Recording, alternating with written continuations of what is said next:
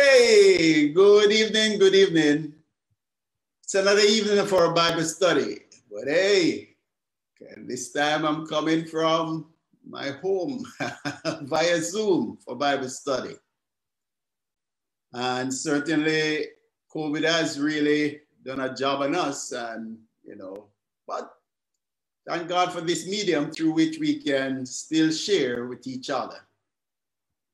Last week we started looking at the fact that Joel prophecy came and it was fulfilled on the day of Pentecost.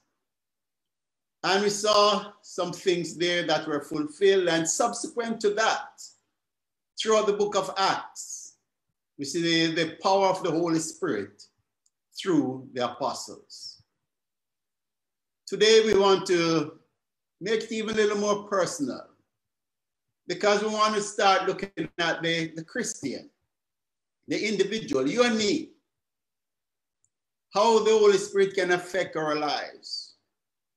How can he accomplish great feat through us? And we just need to know what the Holy Spirit can do through us. Let us pray. Father, thank you, dear God, for this time. And Lord, edify your words even now.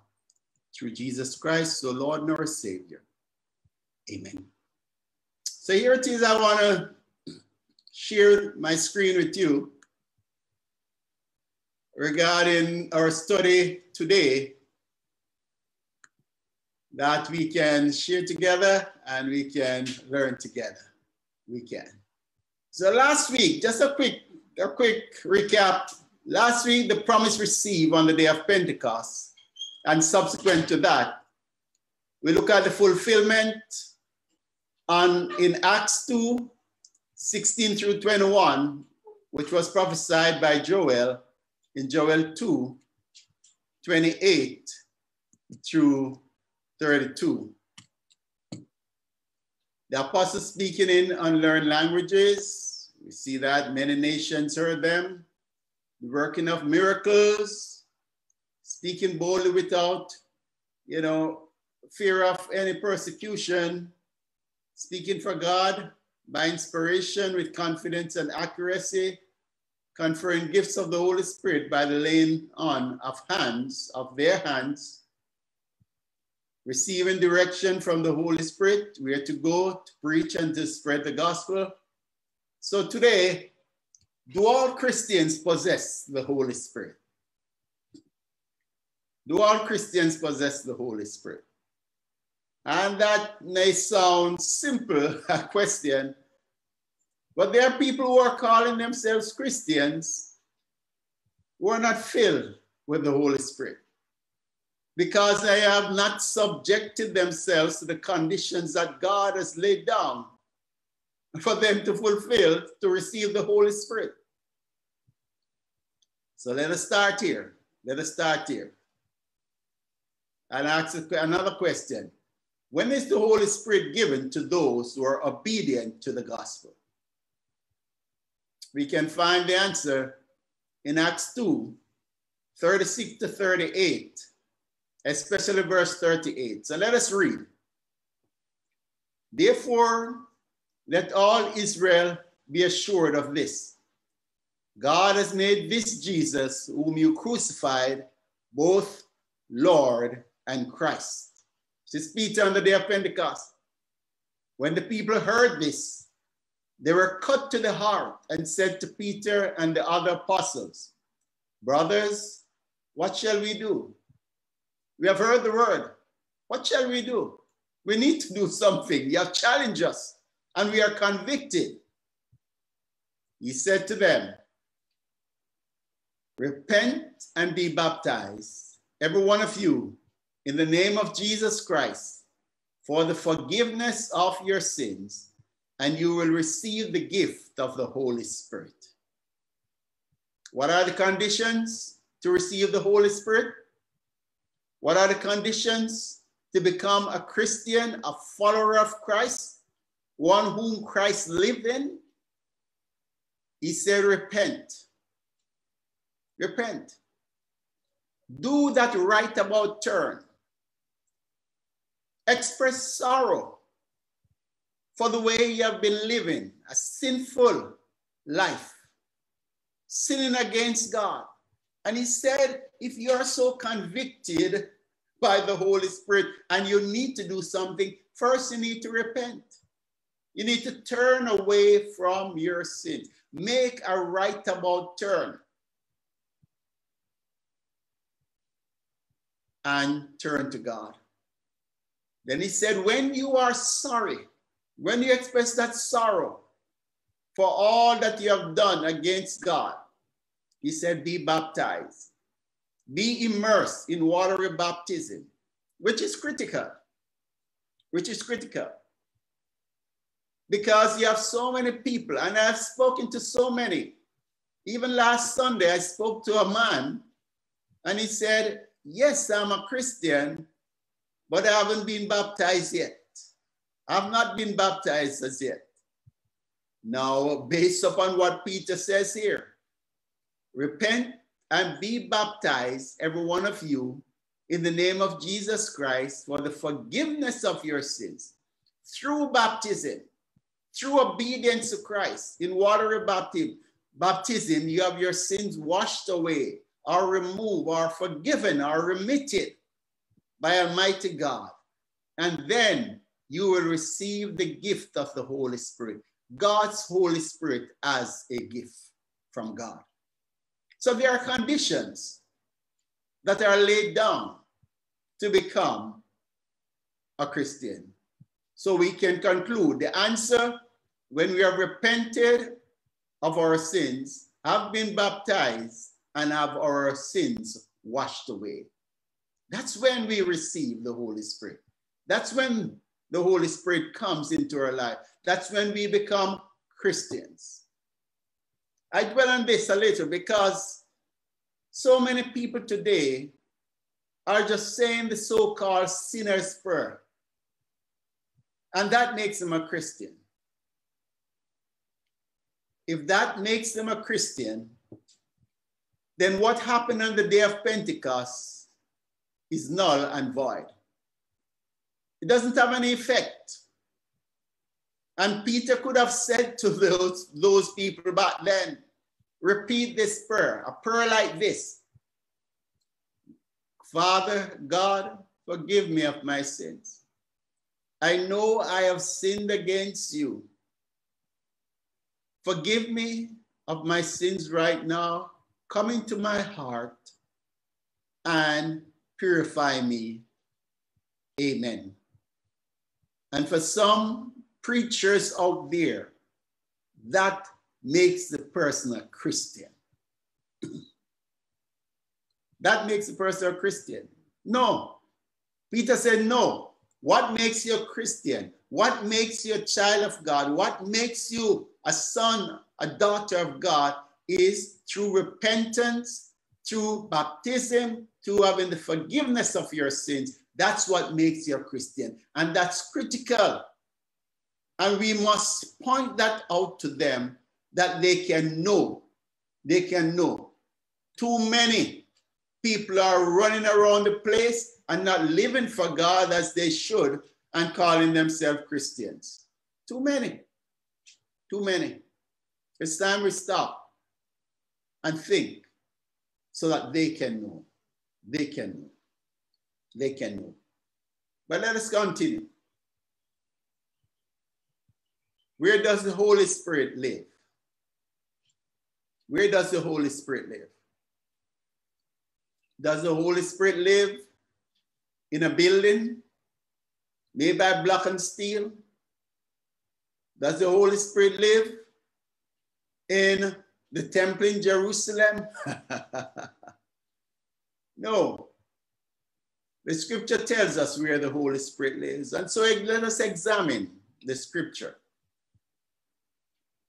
The Holy Spirit lives in the body of every Christian. Our body is that housing where the Holy Spirit lives. The scripture calls it a temple. A temple. Back in olden days in the Old Testament, the temple represents the presence of God among his people. The temple was seen as holy, sacred, a place to be revered. And just think of our body the same way. A temple, a place that is holy, need to be revered, need to stand out, that when people look at our lives, they realize there goes the presence of Almighty God. Let us examine these scriptures right now. Romans 8, verse 11. And if the Holy Spirit of him who raised Jesus from the dead is living in you, he who raised Christ from the dead will also give life to your mortal bodies through his Spirit who lives in you. God raised Christ through his Holy Spirit. And he says that that same Holy Spirit is living in our body, in us. And the same way he raised Christ from the dead is the same way that he has given unto us life in this mortal body. Right now, you and I, every day we live, every day we walk, we are possessors of eternal life through the Holy Spirit. We are possessors of life through the Holy Spirit. And the scripture says that he lives in our mortal body. Flesh, this body, he lives in it. Hallelujah. Thank God. Thank God that he lives in our bodies. But it doesn't stop there. There are other scriptures. 1 Corinthians 6, 18 through 20. Paul urging the Corinthians as he's beseeching and urging all of us who are Christians to flee from sexual immorality, all forms of sexual immorality, be it homosexuality, lesbianism, be it bestiality, be it fornication, or you're unmarried or shacking up. He said, no, run away from all of that, because what? All other sins a man commits are outside his body. But he who sins sexually sins against his own body. Wow. So the sex act is not just a physical act, as so many are seeing. It's also spiritual. It's also spiritual. And you realize that God is speaking and God is saying, don't do it. Don't do it. Why? Verse 19.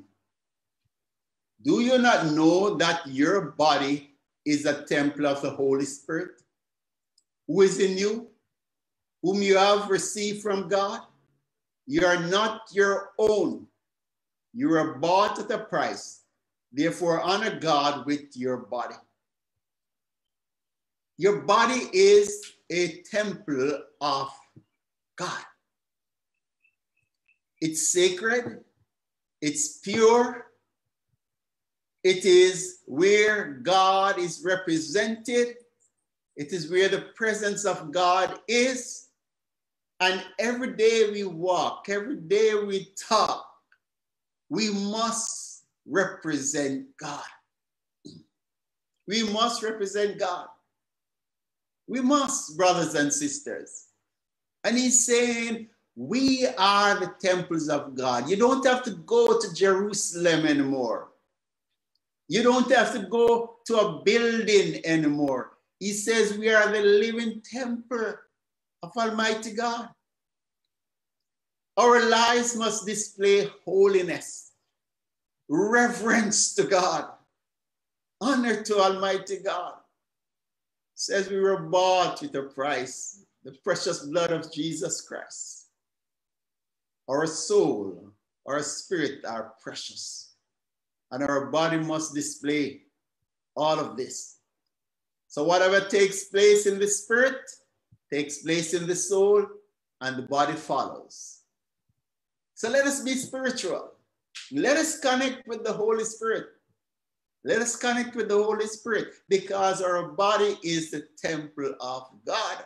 Hallelujah. Bless God. Jesus Christ says, our scripture continues and tells us in 1 John 3:24, those who obey his commands live in him and he in them. And this is how we know that he lives in us. We know it by the Spirit he gave us. Those of us who obey his commands, we live in Christ, and he lives in us. And how do we know it? By the Spirit, the Holy Spirit that he has given unto us. Isn't it wonderful that we abide in Christ? We live in Christ. Oh, praise God. But first of all, Christ came to live in us. And the beauty about it, when we live in Christ, Christ lives in God, we are fully covered. We are fully covered. We are fully covered. We are fully covered. And we praise God for this. We praise God for this. Praise God that we are temples of God. Christians, we must not take this lightly. It's important. It's important. So let us be wise, as Ephesians says. Let us realize that the days that we are living in are evil days. And let us walk circumspectly. Let us walk as wise men and women, children of God, and do not be squeezed into the mold of this world. Our young people are being pressured today to use their bodies as instruments of evil.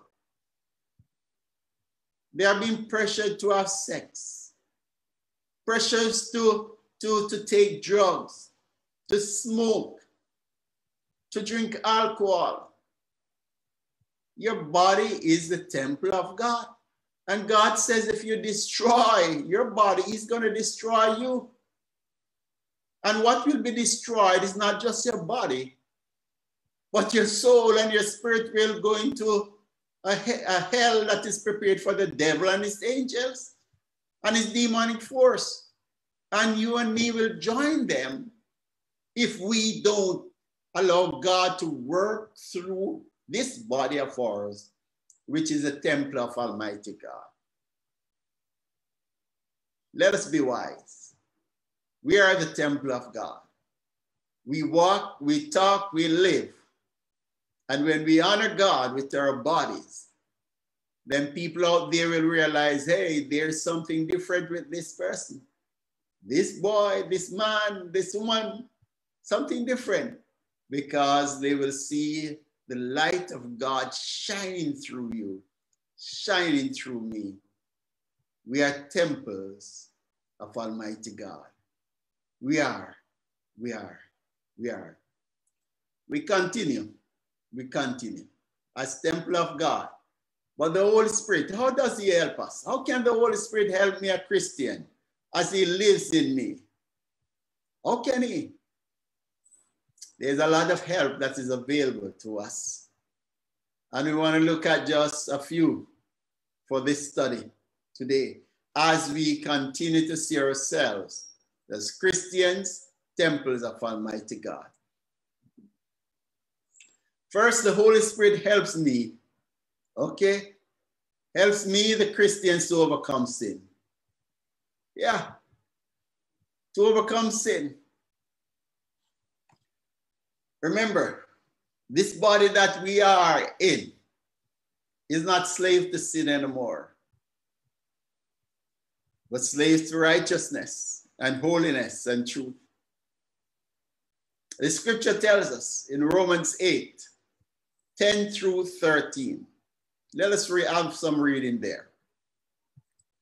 But if Christ is in you, your body is dead because of sin, yet your spirit is alive because of righteousness. Your body is dead because of sin. For many of us, we have viewed burials. We have been to the cemetery. How do they bury a dead person? Do they put them on top, right on the grass there on the pavement and say ashes to ashes, dust to dust, and walk away and leave that dead body right there? No, they don't. What they do, the hole is dug and they place that casket into that hole, put concrete slab on it or dirt and covered it. That the stench we would not smell because it is fully sealed, it is fully covered. And the scripture says that our body is dead to sin. At that baptism that we receive, that water covered our entire body, which symbolized the death of the fleshly man, the flesh, the death of all the sinful habits. And the Bible says our body is dead to sin. You don't find a dead man getting up and going to party anymore, or a dead man getting up and eating and drinking. You don't. When the body is dead, the body is dead and it is buried. We must always have that picture in mind of that dead body and see ourselves as dead to this world and the sinful nature of this world. Dead to it, yet alive unto God, alive unto righteousness. We must always see ourselves alive unto righteousness. So the deeds that we do don't reflect the old stench, the old habit of sin, but now the new life, the new creation, the new creation. But it continues, verse 11. And if the spirit of him who raised Jesus from the dead is living in you, he who raised Christ from the dead will also give life to your mortal bodies through his spirit who lives in you. We just spoke about that recently, that eternal life dwells in us through God's Holy Spirit. Verse 12. Therefore, brothers, we have an obligation. Yes, it is imperative, it's a must, but it is not to the sinful nature to live according to it. No, it is not. The obligation is not to live according to this world and the sinful nature of this world and what the body craved after before you became Christian. No. Check the obligation. For if you live according to the sinful nature, you will die. But if by the Spirit you put to death the misdeeds of the body, you will live. Praise God. Praise God. If we live according to the sinful nature, we will die. We will die physically, we will die spiritually. But if by the Spirit you put to death the misdeeds of the body, you will live. The Holy Spirit feeds our spirit. The Holy Spirit feeds our soul. And when we become spiritually enlightened, when we have made contact with Almighty God and tuned with Almighty God, then the things of this world pales into oblivion. The things of this world, my brothers and sisters, though they beckon to you and me, you and I are able to flee from them. We are able to disconnect from them. Yes, we are able to thwart them through the life that is in us. And the Holy Spirit feeds the Spirit, feeds your spirit, feeds your spirit. But we must also feed the Spirit. Because you can't be a Christian and feed on the filth of this world. Be it through the television, be it through the music, be it through friends and what they do. And we leave what is spiritual and we feed upon that which is carnal and fleshly. We can't. Therefore, our obligation, that's what the scripture says. Our imperative is to feed the Spirit that we can live above sin and be victorious always against sin and against the holder of sin, the devil. We must. Let us look at another. How the Holy Spirit helps us. The Holy Spirit helps the Christian in prayer or through prayers. This is just wonderful. This is just wonderful, and I praise God for this.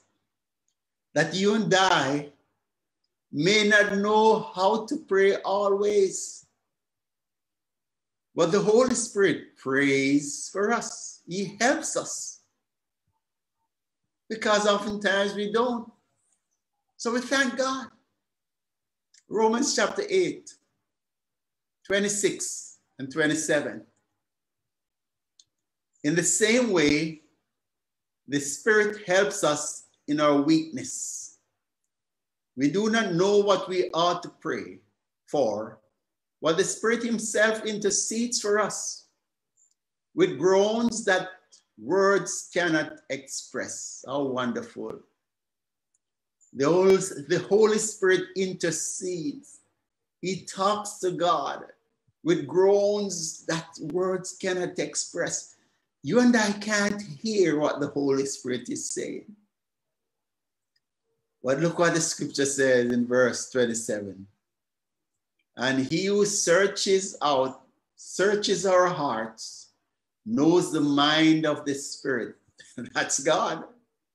Because the Spirit intercedes for the saints in accordance with God's will. Praise God. Praise God. The Spirit intercedes for the saints in accordance with God's will. You know, brothers and sisters, that's one prayer that always gets answered. Always. God always answers this prayer of the Holy Spirit. The scripture even tells us of Jesus interceding for us. And we're thankful. We're thankful. We're thankful. Because we do not know what to pray for most of the time. Most of the time we want to pray for, Lord, healing. Lord, give me this. Bless me with this. Bless me with that. When in God's eyes, what we really need is wisdom. What we really need is discernment in this world. What we really need is more love, more patience, how we can be more faithful to Almighty God. The spiritual qualities that the spiritual man needs to be fed with. Many times we don't pray for these things. We don't go to God earnestly and pray for these things. We don't. We must spend time even in fasting, prayer and fasting. Set aside time when we do this, that we can draw from God. We can learn from God.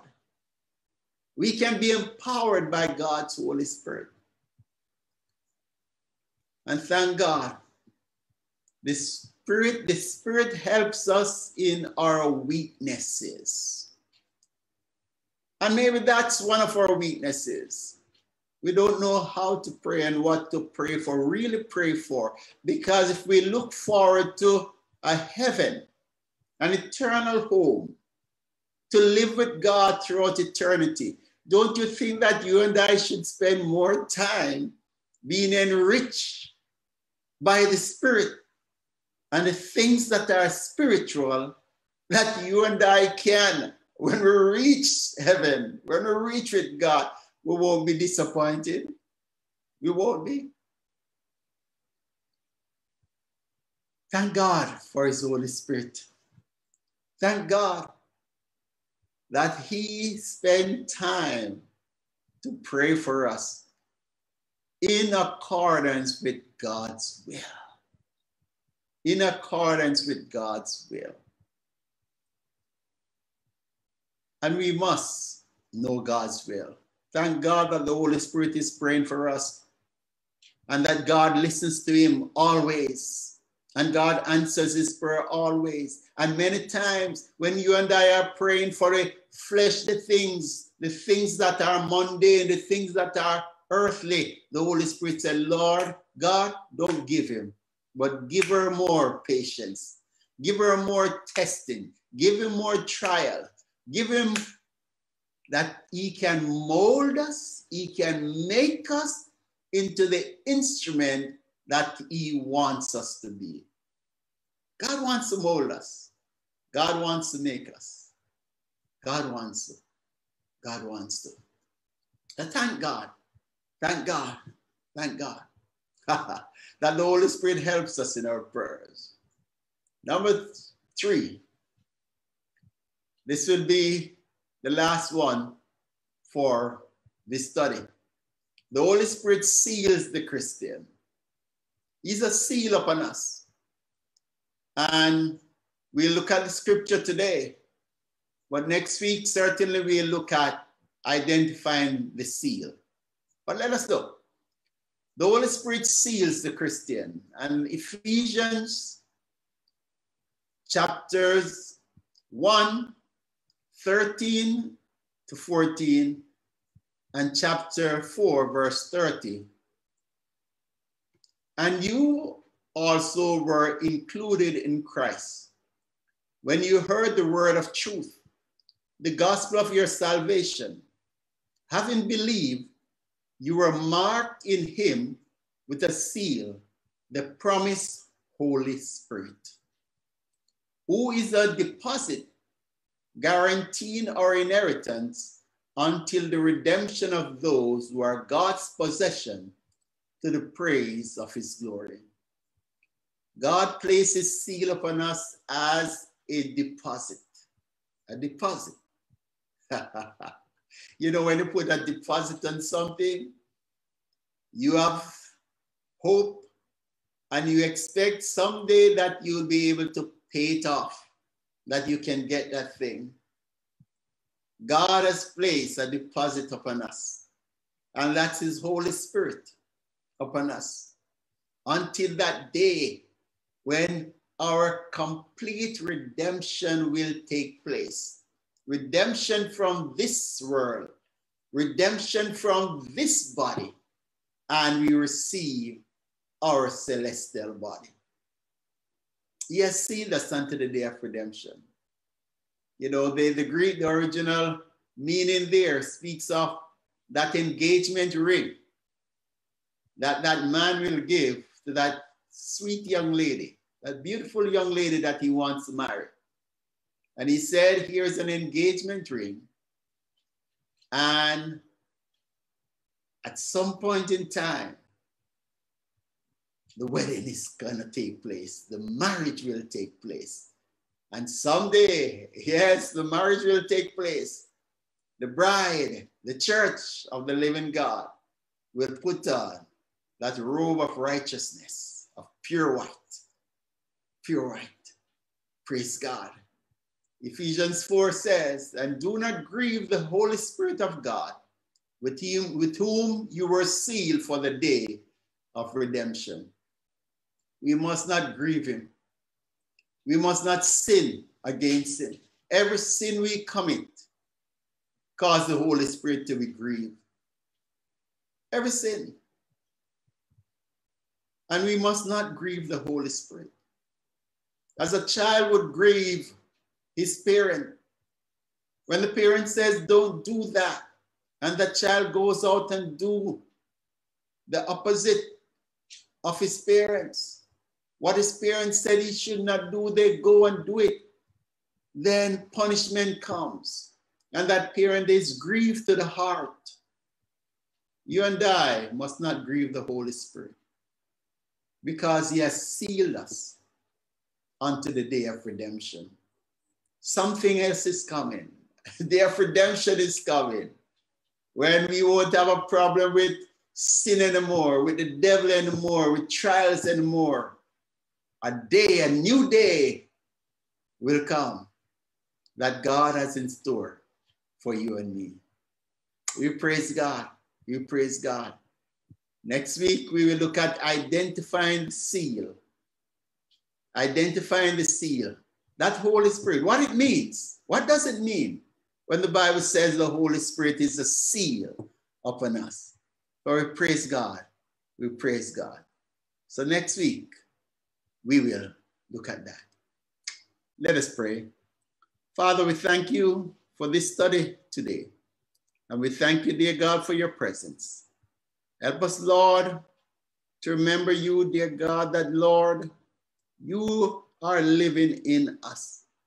And you urge us and you convict us that, Lord, we will live above sin and live to righteousness always. Lord, thank you for your seal. Thank you for your blessings. Through Jesus Christ, so Lord and our Savior. Amen. Amen. So God bless you, brothers. God bless you, sisters. It's a great time to praise God. And if the curfew is still on next week, then we will have to have another Zoom. But we praise God. Praise God. God bless you.